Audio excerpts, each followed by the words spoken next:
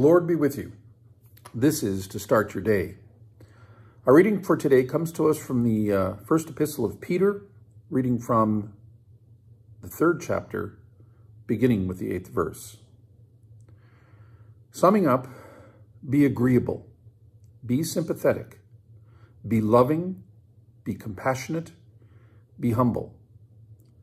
That goes for all of you, no exceptions. No retaliation, no sharp-tongued sarcasm. Instead, bless. That's your job, to bless.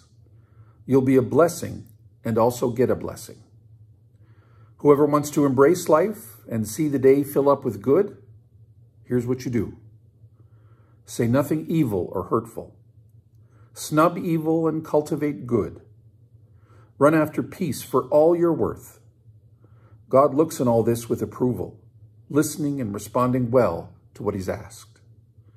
But he turns his back on those who do evil things. I invite you to join me now in prayer. Gracious Lord, we give you thanks for the night that has safely passed, and we ask you to lead us into this day. Strengthen us and encourage us that we would be the servants that you'd have us be, snubbing evil and embracing blessing. Help us to be the blessing that you'd have us be, strengthened by your word. In your holy name we pray. Amen. And now may the Lord bless you and keep you. May the Lord make his face to shine upon you and be gracious unto you. May the Lord look upon you with his favor and give each and every one of you his peace. Amen. In the name of the Father, and of the Son, and of the Holy Spirit. Amen. Have a great day, everyone.